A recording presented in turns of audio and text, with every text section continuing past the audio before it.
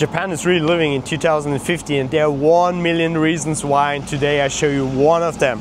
And believe it or not, it's about EV charging. This is EV charging in Japan, and usually you have to park your car and you have to think about it. Do I park it frontward? Do I park it backward? Do I put it like that to reach the cable, because they are too short everywhere in the world? But in Japan, they are living in 2050, and I show you why.